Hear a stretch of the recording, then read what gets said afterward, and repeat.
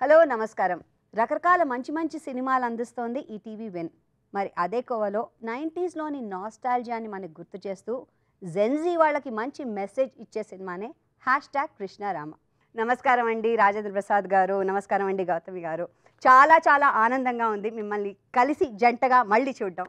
కథ రాసి చక్కగా దర్శకత్వం చేసిన రాజ్ గారు కూడా ఉన్నారు. మీరు నటిస్తారు కూడా అని నాకు ఇప్పుడే చెప్పారు, బావమర్ది గారిలాగా చేశారని. అండ్ ఈ కథకి ప్రేరణ ఏంటండి అసలు మీకు? కథకి ప్రేరణ మా ఇంట్లోనండి, అమ్మ నాన్నగారు. లాస్ట్ అబౌట్ 4-5 ఇయర్స్గా అమ్మ ఫేస్బుక్లో ఎంత యాక్టివ్ అయిందంటే, సో నాన్నగారు మాట్లాడుతూ అటు ఇటు తిరుగుతుంటే అమ్మ కూర్చొని రాయటం అనేది, రాయటం కూడా మొబైల్లో టైప్ చేయటం. ఓకే, చాలా జోకులు వేసుకున్నాం మేము. బట్ దాని నుంచి నాకు అర్థమైంది ఏంటి అంటే, ప్రతి వాళ్ళకి కూడా, ఇన్ఫ్యాక్ట్ మాతోటే అమ్మ వాళ్ళు ఉంటారు ఇక్కడ. వీఆర్ నాట్ ఎన్ఆర్ఐస్ ఏం కాదు, మేము పిల్లలం అందరం ఇక్కడే ఉంటాం, మాతో పాటే ఉంటారు. అయినా సరే మేము ఇంట్లోంచి బయటికి అడుగు పెట్టగానే దెర్ ఈజ్ అన్ ఐసోలేషన్ వాళ్ళకి. ఇన్ఫ్యాక్ట్ వాళ్ళ పక్కన కూర్చొని మేము మాట్లాడుతున్నా సరే ఒక్కోసారి నేను అన్నయ్య మాట్లాడుకుంటున్నా వాళ్ళకి అర్థం కావు. ఎవరి తప్పు ఎవరిది రైట్ అనే డిస్కషన్ తీసేస్తే ఒక ఐసోలేషన్ అక్కడ ఉన్నది, వాళ్ళకి ఒక ఎక్స్పీరియన్స్ ఉంది, వాళ్ళకి ఒక ఎక్స్ప్రెషన్ ఉంది అనే మాట నిజం. దాన్ని ఐ థాట్ ఆఫ్ వాళ్ళ వాయిస్ చెప్పాలి అని చెప్పని అక్కడి నుంచి వచ్చిన ఐడియా. అంటే అదేంటంటారు, అది gap of not knowing the new అంటారా, లేకపోతే వాళ్ళు హ్యాపీగా ఉన్నారు వాళ్ళ స్పేస్లో, మనమే చాలా ముందరికి వెళ్ళిపోతున్నాం అంటారా generation? We will never know అంటున్నా. వాళ్ళు యాక్చువల్గా హ్యాపీ ఉన్నారా లేదా అని మనకు ఎప్పటికీ తెలియదు. అది తెలుసుకోవాలనే ప్రయత్నం. వాళ్ళు వాళ్ళ ఎదురుగా కూర్చొని మనం మాట్లాడినప్పుడు వాళ్ళు మన కోసం నవ్వుతారు అంతే. బట్ ఆ మూమెంట్ వాళ్ళ మనసులో ఏం జరుగుతుందని మనకు ఎప్పటికీ తెలియదు. ఇన్ఫ్యాక్ట్ వాళ్ళు బయట పడరు, వాళ్ళు పెద్దవాళ్ళు అలా దాచుకొని ఉంటారు వాళ్ళు. సో మీరు ఈ ఆలోచించిన జోన్లో వాళ్ళిద్దరిని చూసుకున్నారు, అందుకనే కథ వాళ్ళకి చెప్పారు. మరి అంతే మీరు అనుకున్నట్టే వచ్చిందంటారా? అంటే వాళ్ళు చాలా సీజన్డ్ యాక్టర్స్, అది అడగడమే తప్పేమో ప్రశ్న. కానీ కృష్ణవేణి నర్వస్ గానే ఉన్నారన్న. అంటే రాజేంద్ర ప్రసాద్ సార్ని మనం వేరు రకాలుగా వేరు దీనిలో చూసాము. ఆయన ఎంత ఈజీగా మోల్డ్ అవ్వగలరు అవన్నీ మనకు తెలుసు. ఆవిడ, I know that she is younger than what my character is, much younger. ఒక పార్టీ సీన్ ఏదో జరుగుతుంటే దానిలో షీ కేమ్ అనమాట, ఇలానే వచ్చారు ఆమె. ఐ థాట్ షీ 35-40 లాగా కనిపిస్తున్నారు, 70-year-old లేడీ. నేను ఎక్కడ ఆ లుక్ టెస్ట్ రోజు ఎప్పుడైతే షీ వాక్డ్ ఇన్ అండ్ చిన్న స్ట్రోక్స్ ఇచ్చారు, వైట్ స్ట్రోక్స్ హెయిర్కి, అండ్ ఒక పెద్ద బొట్టు పెట్టుకున్నారు. దాంతో అసలు టోటల్ నిండుతనం. అండ్ ఇది ప్లస్ ఆ లూజ్ జాకెట్ ఒకటి కొంచెం లూజ్ ఉంటుంది పెద్ద. సో చిన్న వీటిలో ఇందులో ఇంకో అమ్మాయి ఉంది క్యారెక్టర్ అనన్య, చాలా అందంగా ఉంది, ఇక్కడ పోస్టర్లో కూడా మాకు అనిపిస్తుంది. సో తనతో చేయడం ఎలా అనిపించింది? ఒక యంగ్ స్టార్, ఒక యంగ్ అప్కమింగ్ ఆర్టిస్ట్. ఇది జనరేషన్ గ్యాప్లో మాకు అప్పట్లో, అంటే నేను హీరోగా ఉండగా అప్పుడు ఎవరన్నా కొత్త ఆటప్పుడు వాళ్ళు వస్తే, మరీ కొత్త ఫేస్ వచ్చినప్పుడు మా పాటలు మామూలు పాటలు కాదు, 32 టేకులు, 36వ టేకు, ఈవి సత్యనారాయణ డైరెక్షన్లో చేసిన ఒక సినిమా. ఇక ఇంతకంటే నేను చెప్పను. అది 38వ టేకు ఓకే అని వస్తూ ఉంటాను, డబ్బింగ్ చెప్తా ఉంటే. అంతంత కష్టపడి నేను ఇవాళ ఎంత మార్పు చూశాను అని అంటే, అసలు ఇప్పుడు ఈ అమ్మాయి గురించే చెప్పాలి. అమ్మాయి ఏమన్నా కొత్త అనిపించింది మనకి. అసలు వచ్చేటప్పుడే రెడీమేడ్ అన్నట్టుగా వచ్చేస్తున్నాను. I felt very happy. ఆ పిల్లలతో భలే, ఈ జనరేషను ఎంత స్మార్ట్గా ఉన్నారు వాళ్ళు, ఈ జనరేషన్ ఎంత స్పీడ్గా ఉన్నారు. We could able to experience it. Nice working with Ananya. పెద్ద యాక్టర్స్ బాగా ఎక్స్పీరియన్స్ వీళ్ళ మధ్యలో. ఒక అమ్మాయిని పెట్టేటప్పుడు ఎంత భయం వేస్తుందంటే, అందుకే జనరల్లీ తెలిసిన అమ్మాయి భయం గురించి అమ్మాయి ఎట్లుండాలి, అమ్మాయికి ఎంత భయం, తను పర్ఫార్మ్ చేయకపోతే తనకి ఎంత ఇన్సల్టింగ్ గా ఉంటుంది. బ్లింక్ కూడా లేదు, ఐ బ్లింక్ కూడా లేదు, అంతే. అసలు నేను చెప్పదలుచుకుంది ఏంటంటే, అనన్య అనే పిల్ల క్యారెక్టర్లో పక్కాగా క్యారెక్టర్లో పర్ఫెక్ట్. ఆ అమ్మాయి నిజంగా అదృష్టవంతురాలు, భలే క్యారెక్టర్ అమ్మాయి, చాలా. అయ్యో మీరు నన్ను కంట్రోల్ చేయకూడదు అంటుంది అప్పన ఒక మాట. అయినా ఎంత క్యాజువల్ గాను వీళ్ళు కూడా ఎంత ఈజీగా తీసుకుంటారు దాన్ని. So it becomes a part of their, she becomes a part of their lifes. దబాయించేస్తున్నాడు.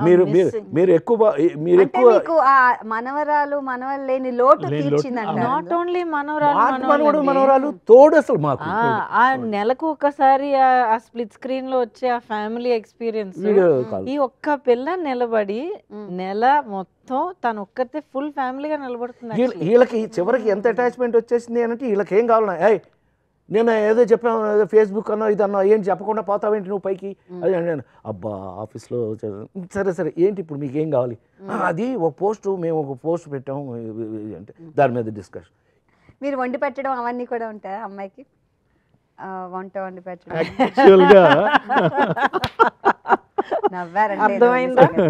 అర్థమైందా ఎవరు వండి పెడతారన్నది? గుండెమే చేసి గుండెమే చేసి చక్కగా కృష్ణవేణి అంటే కూర్చుని టీ తెచ్చి పెట్టు, రామా టీ లేదు. ఈ ఫన్ మీకు అంటే నా మీద విపరీతం జాలి పడతారండి. కాదు, తను తిట్టడం మగవాళ్ళందరూ నేను చచ్చేటట్టు తిడతారు అని చెప్పి అదే ఇంతసేపు చెప్పింది. యాక్చువల్లీ ఆ ప్రేమకి ఆ లెవెలే వేరు తెలుసా. బికాస్ బాధ్యతలు అన్నీ అయ్యాక అప్పుడు యాక్చువల్లీ ఫిజికలీ మెంటలీ కూడా ఒకళ్ళకి అవసరం ఒకళ్ళకి ఉంటుంది. మీ ఈ జనరేషన్ గురించి చెప్పారు డైరెక్టర్ గారు, పోస్టర్స్లో కూడా వాళ్ళే ఉన్నారు, మాకు అర్థమవుతుంది. కానీ ఓకే, ఇప్పుడు ఏమంటారు అయితే ఆ 40s 50sలో ఉన్న వాళ్ళ 30s 20sలో ఉన్న వాళ్ళని ఎలా చూపించబోతున్నారు? పాజిటివ్గానా, లేకపోతే వాళ్ళ మీద ఆరోపణ ఏమైనా వేస్తున్నారా, లేకపోతే కథ ఎలా ఉండబోతుంది? నిజం చూపిస్తున్నాను, నిజం చూపిస్తున్నాను. అందంగా అనిపించింది. వారి పెద్దని నేనే చెప్తాను. యూత్ అంటే ప్రేమించిన వయసు ఇదంతా అయిపోయిన తర్వాత అనుకున్న వాళ్ళకేమో no, we have still chance, మనకింకా జీవితం ఇంత ఉంది. 50 ఏళ్ళు అయిన వాళ్ళు అయితే కనుక ఇంకొక 50 ఏళ్ళు ఉందన్న ధైర్యం వస్తుంది.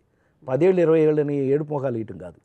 ఈ సినిమా చూస్తే ఇంకా 50 అయిన వాళ్ళకి ఇంకా 50 ఉంది నాకు అనే ఫీలింగ్ వస్తుంది. యంగ్స్టర్స్కేమో అమ్మ వీళ్ళు ముసలాళ్ళు వీళ్ళకే ఇంత ఉంటే అసలు మన సంగతి ఏంటి ఇప్పుడు? మనం ఆ వయసులో ఉన్న వాళ్ళం, మనం ఇప్పటి నుంచే జాగ్రత్తగా ఉండాలి. మనం let us maintain the relationships అనిపిస్తుంది. కరెక్టే నేను చెప్పింది? మరి మీ ఇద్దరు మెచ్చుకోరే నన్ను? Very good, very good. మీ ఇద్దరు తరఫున నేను కష్టపడి చెప్తాను. ఈ సినిమా చేసిన తర్వాత మీ దృక్పథం ఎలా మారిందంటారు as an artist and as a story teller social media గురించి? I have lost some inhibitions. అవునా? ఒక పర్సన్ గాను, ఒక ఇండివిజువల్ గాను వస్తున్నాను, ఇండివిజువల్ గాను ఒక ఆర్టిస్ట్ గాను నాలో ఉన్నాయి అని అనుకున్న కొన్ని లిమిటేషన్స్ ని నేను దీంట్లో తుడిచిపారేస్తానని అనిపిస్తుంది. ఇప్పుడు అన్ని క్యారెక్టర్లు ఎక్స్ప్లోర్ చేయాలని ఒక హంగర్ వచ్చింది అనమాట. ఇప్పుడు ఉంటుంది ముందర ఒక క్యారెక్టర్ అంటే ఈ ఈ ఈ పారామీటర్స్ లో ఆలోచించే ఒక మైండ్ సెట్ ఉంటుంది, అది అలవాటు. ఎందుకంటే చిన్నప్పటి నుంచి ఆ ట్రాక్ లో అలా పోతున్నాం కనుక, దాంట్లోనే ఎదిగాం కనుక, దాంట్లోనే ఒక స్థాయికి వచ్చాం కనుక అదే ఒక మైండ్ సెట్ ఉంటుంది. ఆ ఆలోచించే ఆ లైన్స్ ఆ బాక్స్ వెళ్తూ ఉంటాం, ఒక బాక్స్ లోపల ఉంటాం.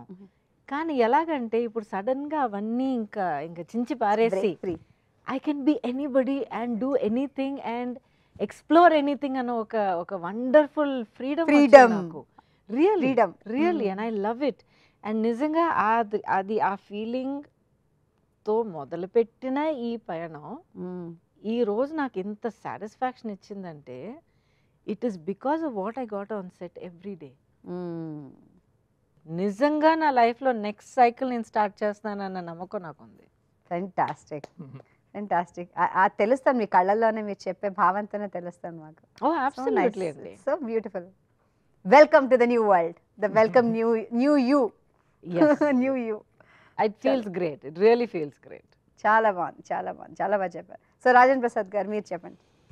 ఈ కథ చేశాక నేను ఇప్పుడు ఇది 282 కథ, అంటే పర్సనల్కి టచ్ చేసిన కథ, అంటే నా జీవితం మీద కూడా నన్ను నేను ఆలోచించుకునేటట్టుగా చేసినటువంటి కథ. సోషల్ మీడియా అంటే మనం అనుకున్నట్టు కాదు. ప్రతి దాంట్లోనూ ఎట్లయితే మంచి చెడులు ఉన్నాయో దీంట్లో కూడా మంచి చెడు ఉంది. తెలుసుకుని దాన్ని రెక్టిఫై చేయటం ఒక పద్ధతి. అసలు నన్ను ముట్టక నామాల కాకి అని అక్కడ దూరంగా ఉండటం అదొక పద్ధతి. కానీ ఇది చేశాక నో తెలుసుకుందాం, ఓహో ఇది తప్పు, ఇది రైటు, బాబు దయచేసి ఆ పని చేయకండి, అది కరెక్ట్ కాదు, don't go in to others personal. Ram తీర్థ నా జీవితంలో నేను చేసిన మంచి సినిమాల్లో నాకు గుర్తుండిపోయే పాత్ర రామ్ తీర్థ. చాలా బాగుంది, వెరీ నైస్. సార్ మీరు చెప్పాలి, ఈ అనుభవం ఎలా ఉంది? అంటే నిజం నుంచి మీరు ఇంట్లో చూసిన దగ్గర నుంచి ఒక సినిమాకి దీన్ని మాకు చూపిస్తున్నారు, అదొక ట్రాన్స్ఫర్మేషన్ నిజం చెప్పాలంటే. అంటే నిజం నుంచి సినిమాకి అందరికీ తెలిసేలా చేయాలంటే చాలా కష్టమైన పని అది. దాన్ని రాసుకుని మళ్ళీ దాన్ని ప్రజెంట్ చేయడం అన్నది చాలా పెద్ద పని. అదే చెప్పా కదా, ఒక ఇన్స్పిరేషన్ ఫస్ట్ ఆఫ్ ఆల్ నాన్నగారు వాళ్ళు ప్రజెంట్ చేశారు నాకు. దాని నుంచి ఈ క్యారెక్టర్స్ తయారు చేసుకొని వాళ్ళకి రాస్తున్న టైంలో ప్రతిసారి రామతీర్థ గురించి రాసేటప్పుడు నాన్నగారు ఎలా ఆలోచిస్తారా, నాన్నగారు ఎలా బాధపడి ఉంటారు, నేను ఈ పని చేసినప్పుడు అమ్మ ఎలా రియాక్ట్ అయి ఉంటుంది, వాళ్ళిద్దరు ఇంట్లో కూర్చొని ఎలా ఫీల్ అయి ఉంటారు, చెప్దాం అనుకొని ఎందుకు చెప్పలేదు, ఇవన్నీ కూడా ఒక పర్సనల్ ఇది ఒక యాంగిల్ అవుతే, రెండు యాంగిల్ సోషల్ మీడియా. కొద్ది గొప్ప నేను లాస్ట్ అబౌట్ 10 yearsగా కొద్దిగా ఫేస్బుక్లో యాక్టివ్గా ఉన్నాను. కొన్ని ఇన్సిడెంట్స్కి ఐ బీన్ వెరీ వోకల్, డైరెక్ట్గా వాళ్ళకి ఇది తప్పు అని చెప్పడం జరిగింది. దానికి ఆబ్వియస్లీ పోలరైజ్ అయిపోయిన వీళ్ళందరూ కూడా వాళ్ళు నన్ను అటాక్ చేశారు. ఇది direct verbal attack on social media, it happened.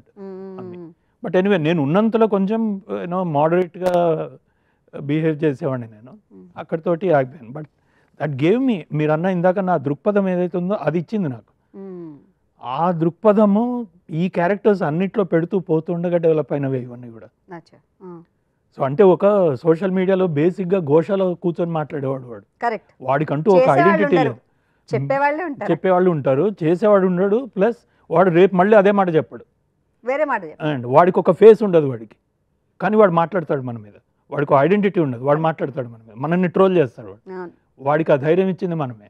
So ఇవన్నీ కూడా వేరు వేరు క్యారెక్టర్స్ తయారు చేయడానికి I had to go in to that particular character and right. So వచ్చిన అనుభవాలు, దొరికిన స్నేహాలు, అనుభవాలు, వాటి నుంచి ఇది తయారు చేసే తప్పించి దీని నుంచి దాన్ని మారిన ఇదైతే నాకేం పెద్దగా కనపడలే. పర్సనల్గా కొన్ని డెఫినెట్లీ కొన్ని ఎక్స్పీరియన్సెస్ అయినాయి, కొన్ని ఏమంటారు వాటిని, ఐ వాంట్ సే లెసన్స్, కానీ కొన్ని చురుకులు తగిలినాయి నాకు నేను రాస్తున్నప్పుడు చేస్తున్నప్పుడు. ఇది డెఫినెట్లీ నేను ఇది కాదు, ఇలా చేయకూడదు, అవి కొన్ని జరిగినాయి అవి. But I think it happens to everyone, even while watching a film మనకు వస్తుంది, అందరికీ వస్తుంది, ఏ సినిమా చూసినా సరే వస్తుంది. ఈవెన్ ఒక మంచి మాస్ సినిమా చూసినా సరే మనకు ఒక ఐడెంటిటీ దొరుకుతుంది, లేకపోతే ఆ సినిమా హిట్ కాదు. సో అట్లాంటి ఇది అందరికీ దొరుకుతుంది, దీనిలో నాకు కూడా దొరుకుతుంది. చాలా సంతోషం. అండ్ మీరు అన్న మాట చాలా నచ్చిందండి. అంటే సోషల్ మీడియాలో ఉన్నప్పుడు రెండు ఉంటాయి, అటు హెడ్స్ అండ్ టేల్స్ అంటారు కదా. దీనిలో కమిషనర్ ఒక మాట అంటాడు, social media is the most unpredictable thing, నిబిడాశ్చర్యంతో వీరే, నిర్దాక్షిణ్యంగా వీరే అని. కరెక్ట్. సో వీళ్ళు పైకి వెళ్తున్నంతసేపు వీళ్ళు ఎంతగా మోస్తారంటే చివరికి ఒక పెద్ద ఆయన పంతులు గారు వచ్చి చెప్తారు, వీళ్ళు ఆది దంపతుల అంశతో పుట్టారు, వీళ్ళ ఫోటో పెట్టి కొబ్బరికాయలు కొట్టేస్తారు, వాళ్ళు ఆ స్టేజ్కి తీసుకెళ్ళిపోతారు. మళ్ళీ ఎప్పుడైతే వీళ్ళిద్దరి మధ్యలో చిన్న ఇది మొదలైందో పట్టుకొని పీకేస్తారు, they bring them to ground, అంతే. సో ఆ ఇన్ఫ్లుయెన్స్ని కూడా మా అందరికీ గుర్తు చేస్తూ, జాగ్రత్త బాబు, ఎంత పెట్టాలో అంతే పెట్టండి, ఎంత అవసరమో అంతే పర్సనల్గా తీసుకోండి. బికాజ్ మానసికంగా కూడా మనం దీనివల్ల కుమిలిపోతూ ఉంటాం సోషల్ మీడియా వల్ల. సో అది కూడా ఎఫెక్ట్ కాకుండా కూడా మాకు ఒక మెసేజ్ని దీని ద్వారా అందజేశారని అనుకుంటున్నాం. వీఆర్ లుకింగ్ ఫర్, అంటే పండగ అంటే దసరా పండగ పెద్ద పండగ, ఆ పెద్ద పండగ అప్పుడు ఇలాంటి సినిమా వస్తుంది, చక్కగా ఇంటిల్లిపాది కూర్చుని ఆనందించే సినిమా. సో వీఆర్ ఇంటిల్లిపాది అంటే ఇంటిల్లిపాది అండి, అంటే right from your 75-80-year-old grand father, grand mother till A teenager. పోస్టర్లోనే చెప్పేశారు. చాలా బాగుంది. అండ్ మీరు పెట్టిన ఈ #, కృష్ణారామ అనే టైటిల్ కూడా చాలా అద్భుతంగా ఉంది, with that hearts of 20K likes. చాలా చాలా బాగుంది. అండ్ మేము తప్పకుండా ఈటీవీ వెన్లో చూసి ఎలా ఉందో మళ్ళీ కలుసుకొని మళ్ళీ మనం మాట్లాడుకుందాం. Thank you very much. మీ అందరిని ఇలా కలుసుకోవడం, ముచ్చటించడం చాలా ఆనందంగా ఉంది. Thank you very much. Wishing you all the best. మరోసారి మీ అందరికీ కూడా ఈ పండగ విజయదశమి విజయాలను సమకూరుస్తూ మీకు మంచి విజయాన్ని తీసుకురావాలి మీ లైఫ్లో అని కోరుకుంటున్నాను. Thank you very much. Thank you so much. జై భవాని. Same to you. పేరుకి 16 మంది కుటుంబం, కానీ వాళ్ళందరూ విదేశాల్లో సెటిల్ అయిపోయి మాకు మిగిల్చిన ఒంటరితనం. నెల రోజులకోసారి కుటుంబం అంతా తప్పనిసరిగా కలుసుకునే వీడియో కాల్.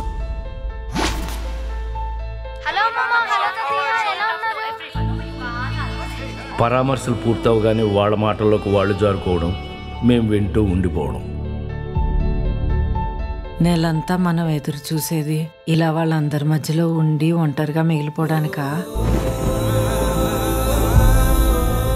అమ్మాయిండే న్యూజిలాండ్కి, అబ్బాయిలుండే అమెరికాకి 7,000 మైళ్ళు దూరం. మనకున్నంత దూరమే. మరి వాళ్ళ విషయాలు వీళ్ళకి, వీళ్ళ విషయాలు వాళ్ళకి ఎలా తెలుస్తున్నాయి? మరి ఎలాగండి వాళ్ళకి దగ్గర అవడం? ఫేస్ బ్యాక్ అంటూ ఏదో మాట్లాడుకున్నారు. అది ఫేస్బుక్.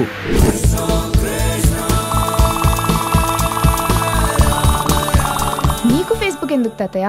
మా పిల్లలతో టచ్లో ఉందామని.